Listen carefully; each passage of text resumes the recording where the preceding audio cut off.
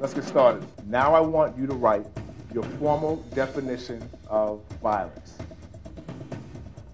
What we have here is what's called a continuum. Wherever you stand on this continuum indicates the level of degree to which you agree or disagree with what I say.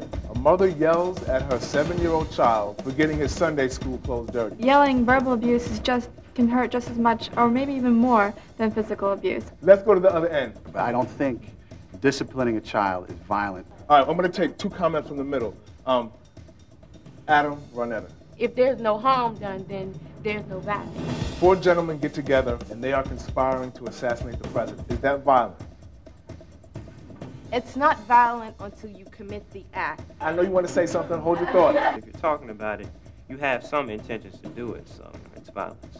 It's this idea of violence that we talk about it so frequently, yet no one can really define what it is. You should think critically. Who's doing the defining? What is violence?